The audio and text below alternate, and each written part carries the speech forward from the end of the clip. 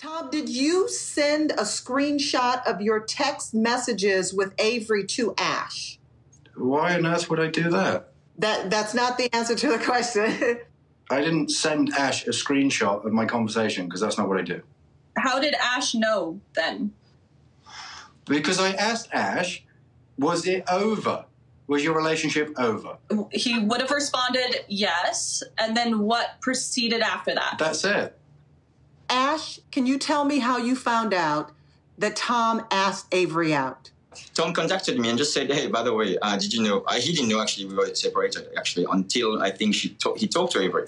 So he told you that he asked Avery out, but then you contacted... Screenshots. Tom, I wasn't sending... Tom. No, but I wasn't sending screenshots of information to Ash. We Tom, purely had a conversation about it. Okay, hold up for just a second.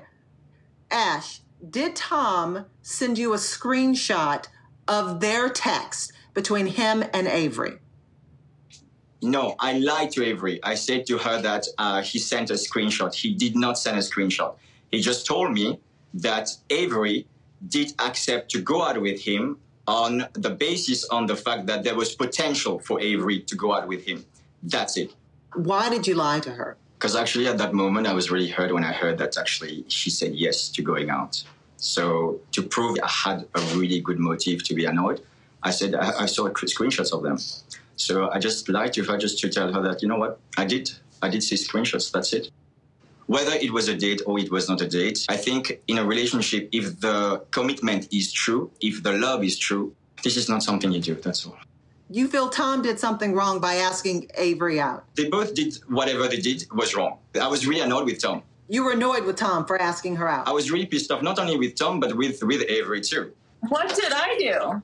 2 days after a breakup, it hurts. It does hurt. I'm sorry, we were not together in a relationship, Ash. I'll just tell you this. I have a lot of men who come into my life who try to hit on me or try to assert types of attraction towards me, and I just assert my boundaries, and that's usually what stops it. I was just being pleasant. See, that's the thing, Tom. You keep going back and forth. You're like, yes, I was hitting on her. Yes, I was wanting her to ask her out on dates. So then when I say that, you come back and you go, I was just trying to be pleasant. Tom, did you also ask Stephanie out? Yeah, but she's hot. I would like to go out with Steph.